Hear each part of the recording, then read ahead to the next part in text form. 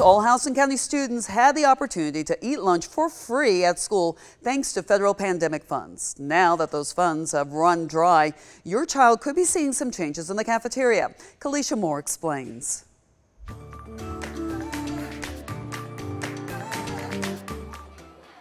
After 2 years of serving all students free lunch, things are now returning back to the way they were pre-pandemic. The USDA allowed all children to eat at no cost in order to ease the burden of the pandemic that families were feeling.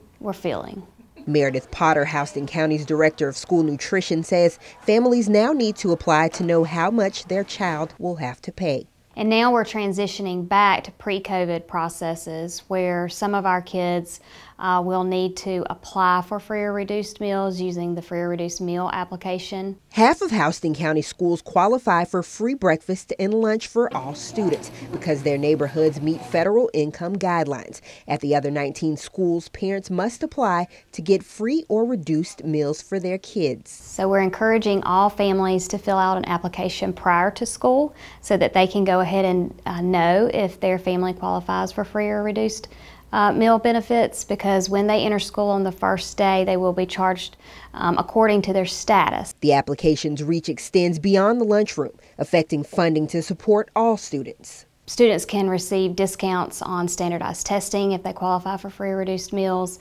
It also provides funding for additional staff or supplies or equipment. On August 1st, when students take back to the classrooms, Potter says there's no need to worry. Regardless of what their student status is on that first day of school, we're going to feed them with smiles, and we're glad that they're back in the building and we can continue to serve them. In Warner Robins, Kalisha Moore, 13 WMAZ News.